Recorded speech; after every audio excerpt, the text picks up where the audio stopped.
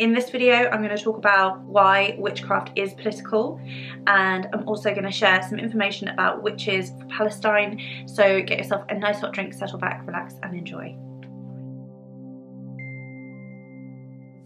Especially in holidays, I kind of like to remind people that Jesus was also Palestinian in a way. Yes. And I always use it as a way to just educate people briefly at the fact that the people that were there, that were Jewish back in the day of Moses, were the same people who became Christians in the time of Jesus, were the same people who also became Muslim later on. They are the same people, although their religions may have varied and although the languages spoken may have varied, but they are the same people. Yeah. I think when it comes to what's currently happening, it's also the fact that this is an external colonization from people who are not indigenous to the land. And that is something that we can also go into. Yeah.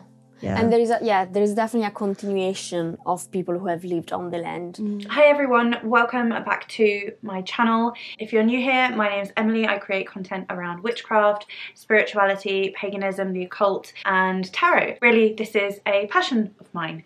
If you are new to this space, welcome. And if you are joining from another video, thank you again for coming back. So recently you may have seen I've uploaded some videos that discuss activism.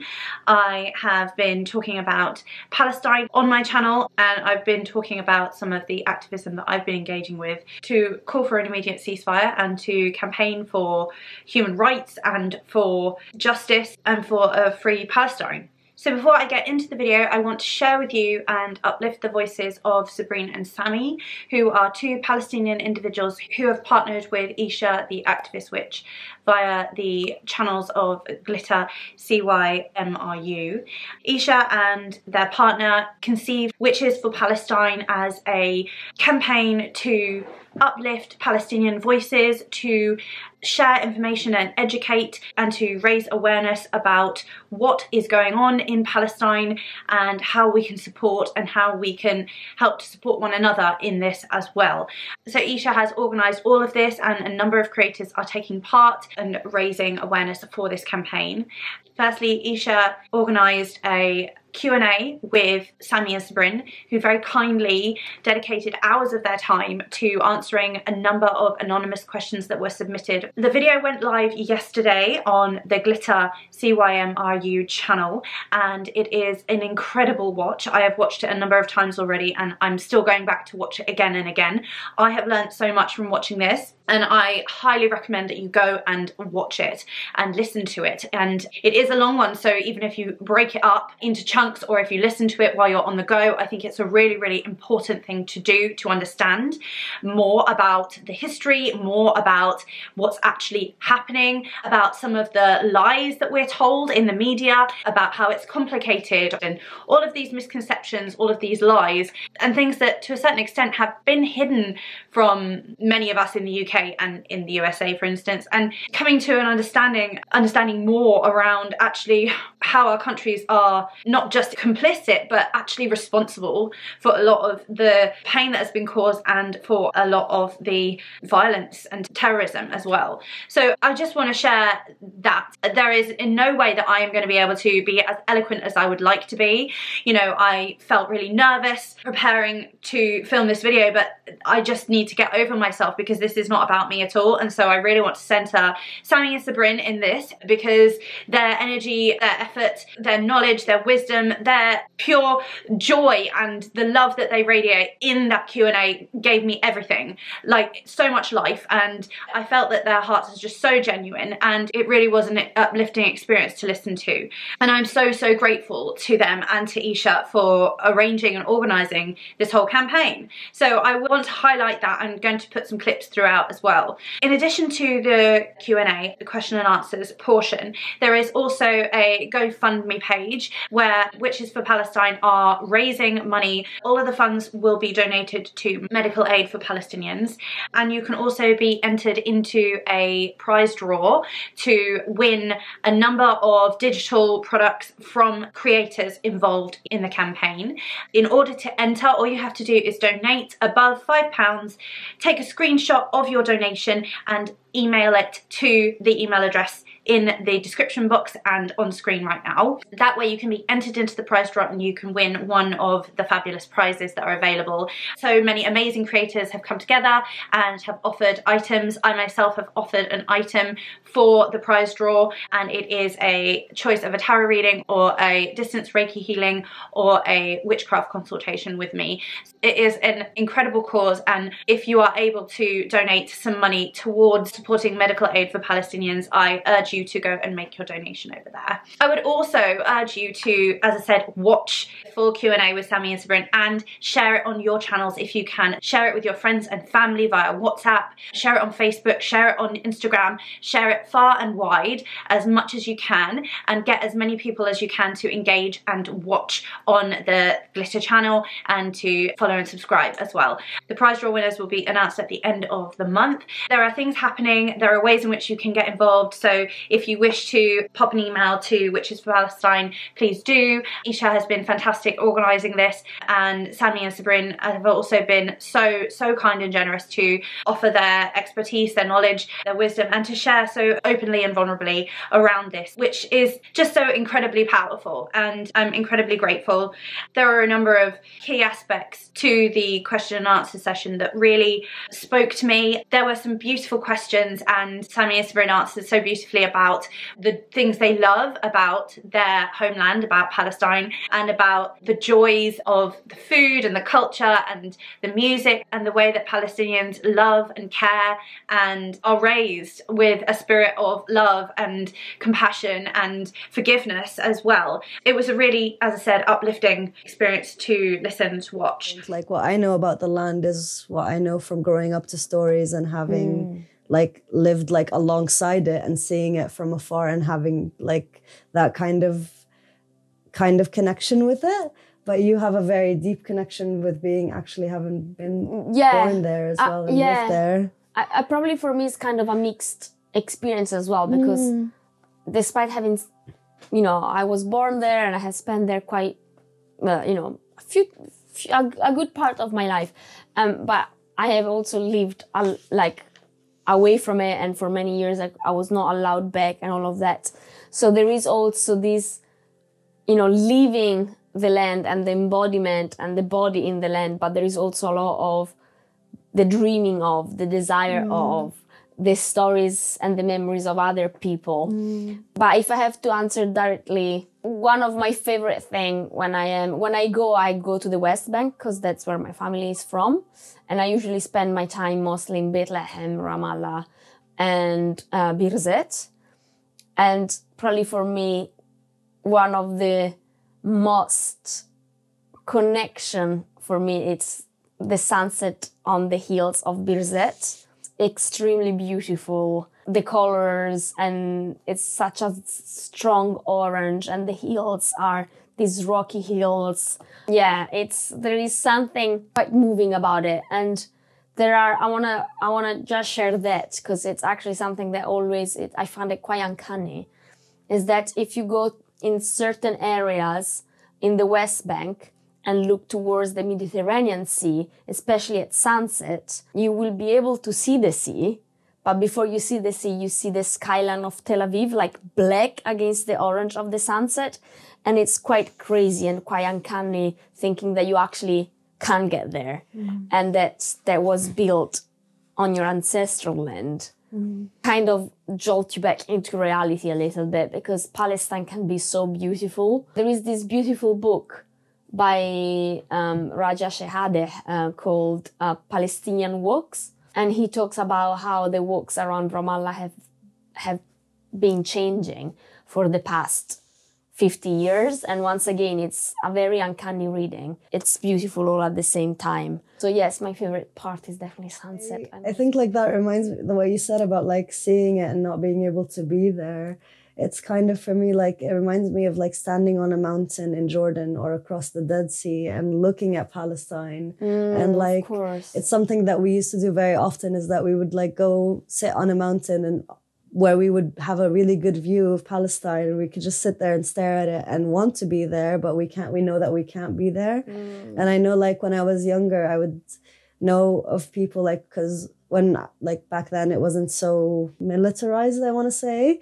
So people could actually like, swim across the Dead Sea and come back and be like, we reached the other side and now we're back. So that was... Yeah, now would be impossible. Now it would be impossible. And like, I think for me as well, it's like also the stories that I saw, how they kind of changed people around me, like the way that my grandparents would cultivate their own lands in memory of the lands that they grew up in. So like my grandpa would talk so passionately about like orange fields and things like that. And it's something, let's say, it's an image that I never got to experience myself, but like walking through his farm and seeing how he would grow his trees as well would make me think about how it would have been for him growing up in those orange fields as well. Yeah. That's another aspect about nature in Palestine, I think, is like, it's not a full enjoyment. When we talk about it, both in literature and academia, we actually call about double dispossession, because not only you have lost the orange tree, or you can, for example, there is a law for which you can forage certain natural herbs. And there is a beautiful movie about it called The Foragers that talks about the law that stops people from foraging in the wild. So you not only you are dispossessed physically of something, but also you are dispossessed from enjoying that thing without having to connect with the symbol of resistance that it became. I also continue to be educated, and Ysha recently uploaded a video on their channel, The Activist Witch, about this whole topic as well, and again, always learning more. I am incredibly grateful for that. So I wanted to talk today about why witchcraft is political, and there's no way to get away from this, because I have been thinking about it a lot. I've thought about it a lot over the years, you know, but really very much in the last few months as well, and also coming up against struggles when trying to share petitions or raise awareness in spaces that were dedicated for spiritual people, coming up against challenges where organisations, groups would set up restrictions and not allow people to share anything related to human rights or anything raising awareness around any cause or anything like that. And I find that to be incredibly difficult to understand and to get my head around, and obviously understanding that some people don't want to have to see certain things, and for their mental health they do have to protect themselves from that.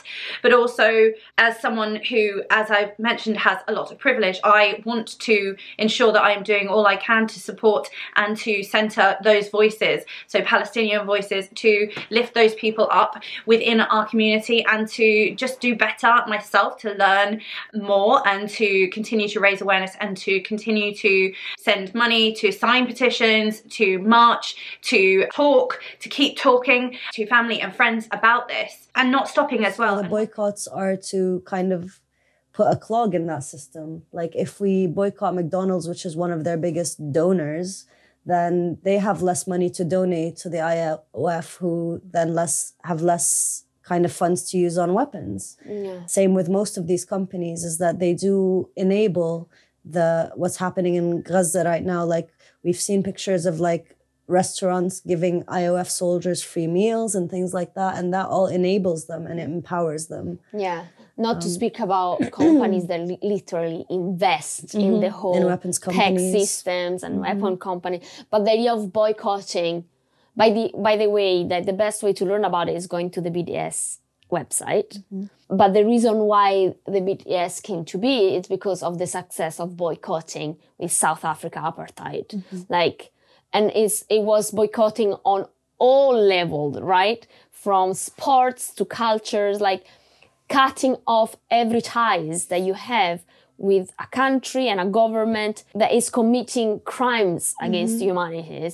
It's essential for the dismantling of those system of apartheid or the system of oppression or the system of colonization. So boycotting is because you literally have to cut the air out of the fire, right? You can't keep putting fuel on the fire.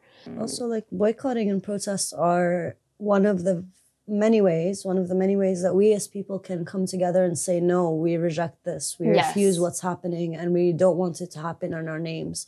The protests are like specifically to raise more awareness and to demand that our government does better, like all of our governments do better.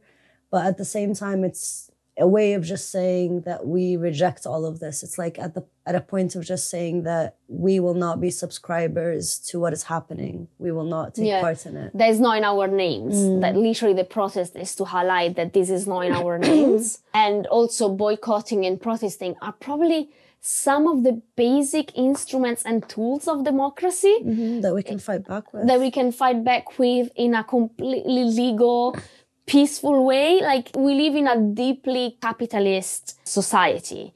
If me as a consumer, if I don't even have the freedom to choose where to put my money, what are we even talking about? There is clearly a system of oppression then. And if they stop us from our freedom of boycotting, there is something extremely unsettling on governments starting to talk about laws to prevent people from boycotting, because that's our basic rights as consumer, if not as citizens. Also, and one thing that Sammie and Sabrin mentioned so eloquently within the Q&A was how a free Palestine is really not about a two-state nation. It's about having a Palestine where all people can live with equal rights and be peaceful, and really that the activism continues for all the other places as well where similar atrocities are occurring. So when I see a free Palestine, I do not think that I disagree with most Palestinians when I say that I don't see it being governed the way that the Palestinian Authority and Hamas govern today, if we are to say that they govern at all today, if that makes sense. There is no two-state solution. Whoever is talking about two-state solution is really just throwing dust into our eyes. It's almost impossible to have a two-state solution. I'm not even gonna talk about ideas and dreams and utopias. It's just physically impossible. First of all, Gaza is almost completely destroyed, so that also make it sort of impossible. Also, going back to the answer to the previous question about how a two-state solution would be a concession in some way or a betrayal in some way as well. And also it's physically impossible. Like, if you go to the West Bank, it's literally like, it's not a geographically connected, consistent entity. First of all, there is a separation wall or apartheid wall that it's illegal under international law, that it's literally dividing the land. And even if it's not divided by the walls, it's divided by the illegal settlements, again, illegal under international law. And so to dismantle the whole thing so the only way to have a two-state solution, that I do not believe in, but the only way to have a two-state solution will be to, one, rebuild fully Gaza, and two, to dismantle the whole apartheid system in the West Bank, and also destroy all the settlements so that the Palestinians actually can have geographical consistency and connection. And you see how much more destruction and trauma and problems that this will create, even if it has to happen. A lot of Palestinians really believe in one state, again, from the river to the sea, where there is equal rights for all its citizens. Do you feel that it's your view as well? It is definitely my view. So what I see with a free Palestine, like you said, from the river to the sea, I see a land where we all get to live with all of our rights, with all of our equality, and where as people, we get to govern. We get to choose what is best fitting for us as people, not other people kind of telling us what needs to happen, if that makes sense.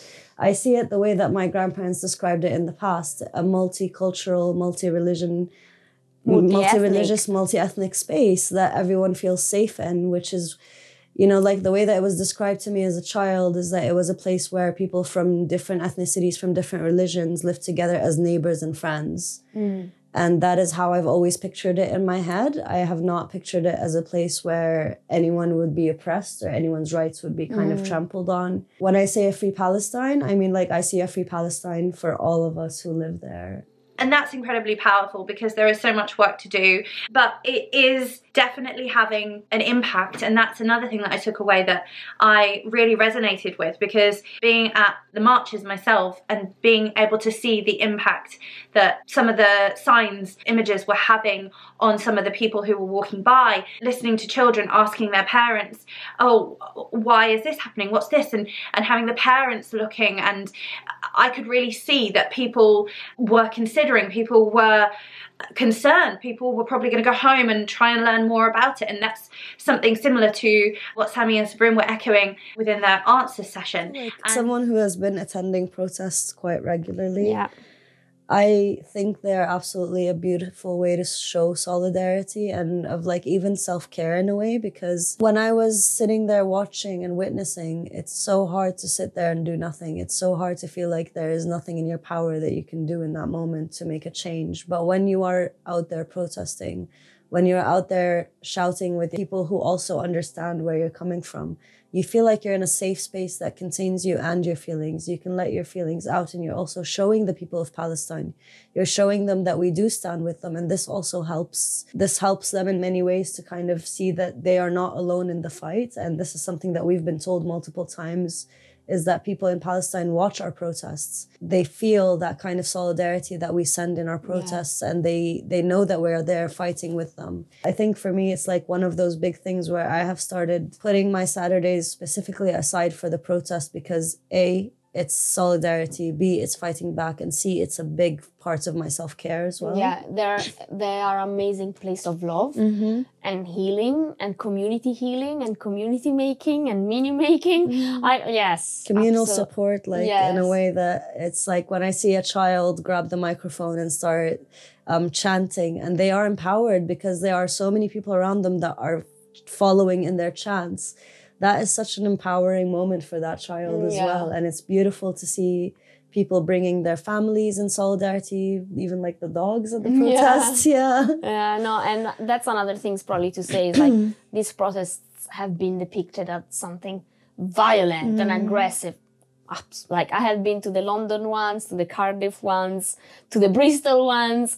They are love marches. They are love marches. We are giving love to the people of Palestine and to each other in those moments. 100%. I found that to be incredibly empowering and uplifting during the marches, because obviously there's a lot of feelings, but to see how some people are seeing for the first time some of this information and receiving it, you know, some change is happening. Yeah. And actually on Saturday we were at the march, and there was someone holding a picture of one of the kid of the Palestinian child who died of starvation. And there were a group of teenagers that were just, you know, messing about around town, and they were with their bicycles, and they came across the march. They stopped because they were curious about what was happening. And I saw one of these young teenagers looking at the pictures of the starving kids and literally do that with their hands in front of their mouth and with their eyes big. Now I'm telling you, if the only thing that march on Saturday achieved was for that teenager to be shocked into something and question it and maybe go home and start looking at it, that was a massive win. Also, like, I remember through some of the actions that we've had going back home, and on my way home, I would be like hearing people talk about it. And I don't even know if it's positive or negative or in what context they're talking about it, because I'm just passing them by as they are walking past me.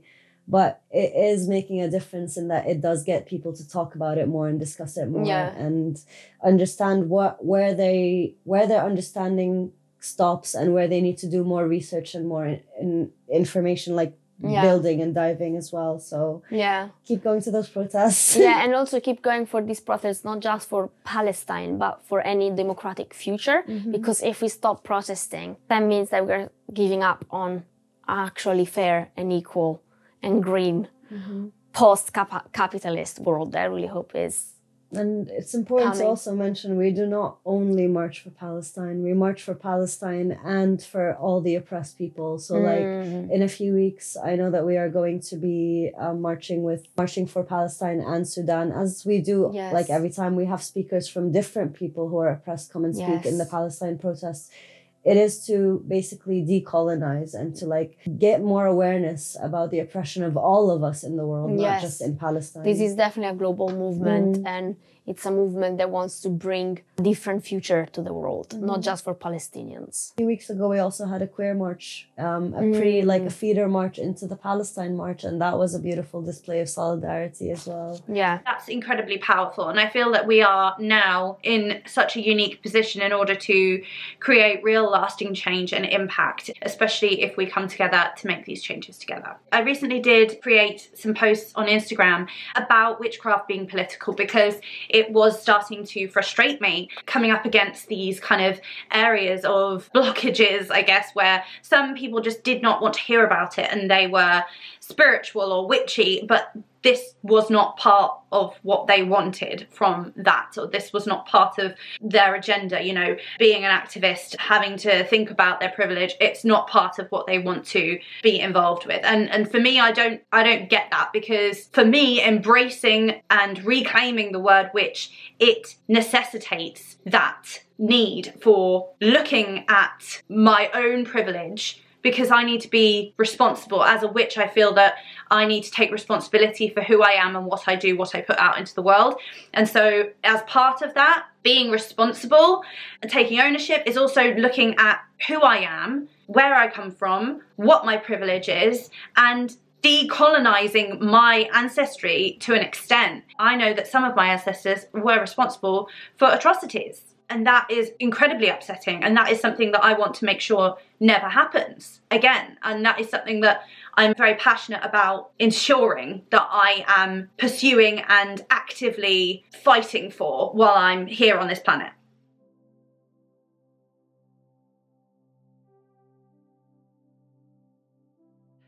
When you look at the history, I mean, obviously you look at some books and the history is taken completely out of context. There's numbers that fly around that aren't correct, etc. But what you're looking at generally when you look at people who were persecuted historically for being a witch, or for being accused of being a witch, whether or not they were or were not, they were persecuted because they were different, or they were on the edges of society, or however they chose to live was considered to be unacceptable, or they were disabled, or they were from a marginalized community or a minority community. So many of the people who were accused of being witches were targeted by political and religious authorities of the time. Those, as I said, in marginalised communities, women on the edge of society, doulas and wise women who would support with childbirth, etc. Those who worked with herbs and had a kind of herbal, holistic healing abilities, and those with non-conforming beliefs as well. And the ways in which these people were targeted, this was a way to control the masses into doing and behaving how the authorities, how the people in power wanted people to behave. Additionally, witchcraft, because it is seen to be on the edge of what is considered to be normal, culturally acceptable, and on the fringes of society, it also often draws people who have religious trauma and who are seeking acceptance in a group after they've been persecuted or oppressed. So witchcraft does attract those who are also marginalized, such as people of color, LGBTQI+ people. And it's because witchcraft is unconventional and it defies typical power dynamics and structures of the patriarchy. The patriarchy, which is there as a system in which to create a safer space for white, heterosexual, cis men, essentially. So witchcraft has been connected with and utilised as a form of resistance for a very, very long time. And to now, from a place of privilege, come and say, no, politics is not a part of my witchcraft, that to me feels unethical, and it feels as if you are bypassing a part of what witchcraft inherently is at its core, by nature. This is part of what it means to be a witch. to have that responsibility for who you are and how you show up in the world, but also to recognize your responsibility as a result of your privilege. And that is the privilege that I definitely have, and that I want to utilize my understanding and awareness of that to do better and to do all I can in my power to support and to uplift voices of marginalized communities. Witchcraft, spirituality, paganism, these topics align, come together almost like a Venn diagram, and the ways in which many people actually discuss it talk about earth religions and, you know, having a connection with nature, etc. And these things are really, really important because it's about social consciousness, and it's about environmentalism, it's about ecology, it's about social justice, it's about activism, it's about anti-capitalism, it's about anti-racism, it's about raising up people of minority cultures. It is about that. And I think potentially some people are probably going to come into the comments and say that their witchcraft isn't political and I'm holier than thou or whatever because I'm stating this. This is something that I do believe in. If that's the case for you, all I would ask is that you sort of consider that position. And I feel very strongly that witchcraft is political. It always has been political, and it always will be political, because those who were witches, although they would not have been called witches or called themselves witches, those who actually did practice were people who were marginalized, unless they were very, very, very wealthy, aristocratic occultists who had money and power already. Or, as the case was in many instances, those who were accused were actually not practicing anything. There is, of course, a long history where witchcraft has been utilised for social change, for social justice, to fight against oppression and patriarchy, to fight oppressive forces. In 1940, Gerald Gardner and his coven in the New Forest raised a cone of power to prevent Hitler from invading Britain, and by all accounts it worked, because Hitler never made it to invade Britain. And that was obviously a very famous example of where this has been utilised. And more recently as well, there have been many campaigns by social media to hex the patriarchy, to create social change, to uplift marginalised voices. And this is absolutely witchcraft in the zeitgeist. This is important witchcraft in the world that is happening. This is so powerful, so potent, and so important. And if you are one of these people who don't want anything to do with politics because it's boring or it's upsetting or it makes you feel uncomfortable in your very, very comfortable life, I would just urge you to consider the things that are happening in the world right now. And if you're comfortable with that, the violence that is happening right now in Palestine and in other places in the world. And I would ask you to consider if you feel comfortable living in a world where these kind of crimes against humanity are accepted and tolerated and funded and supported by the USA and the UK. I mean, what our world has allowed, I've said this before, but what our world has allowed has shocked and horrified me to my core. As I said in my Witches Black Lent video for Wrath, I will never be the same again, because I have done so much research since October and learnt so much more. I knew there was conflict, but I never understood why. And listening to Sammie and Sabrin's answers, you know, it does ring true that a lot of people over here, we don't know what's going on. People just talk about it being complicated and how difficult it is, but they don't see it as their problem because it's not on their doorstep. This is our problem, and this is the world that we are living in. So if you are comfortable with being a witch and talking the talk and not walking the walk in this way and embracing activism and social change as part of your witchcraft, and you're comfortable living your life and accepting the world the way it is, then that's on you, I think. That's all I can say. For me, I don't think there's any way I could ever imagine that witchcraft is not political. Witchcraft is tapped into and utilised as a tool for empowerment and liberation and justice for all, because equality is needed very, very much. And we, like I said in my previous video, we live in a world where everyone sort of feels like they're so woke, but really there's so much more work to do if we are tolerating the kind of horrors and atrocities and violence that is happening right now. The Israeli occupation is illegal. This is absolutely not something that I can tolerate,